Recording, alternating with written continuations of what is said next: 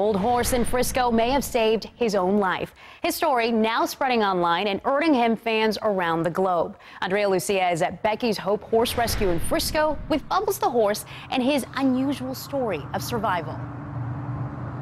Yeah, volunteers here at Becky's Hope weren't actually planning on rescuing him. They were focused on several donkeys that were also set to be slaughtered, but that's when they say he got sneaky. Come on, Bubbles. You want your dinner? With his frostbitten ears and old joints, Where are you going? Bubbles isn't what most buyers look for in a horse.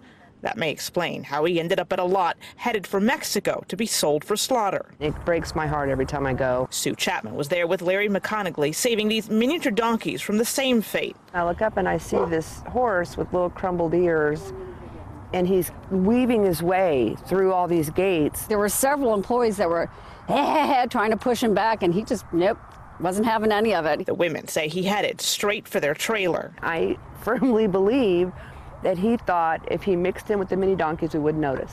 I mean, he was just like, I'm just one of them, and got on the trailer with them, stood there like, you don't see me, and kept his head kind of down. I said, Sue, I just can't leave this guy. The two paid the lot $450 rather than return him. They shared the story on Facebook, where more than 1 million people have seen it. I've never had that happen.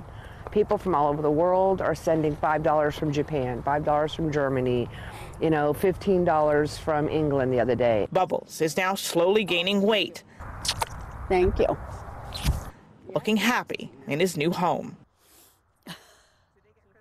$5,000 in donations for Bubbles. Now that's more than they need for his care, so they say they've gone ahead and used some of it to rescue 2 other horses just like him. Reporting live in Frisco, Andrea Lucia, CBS 11 News.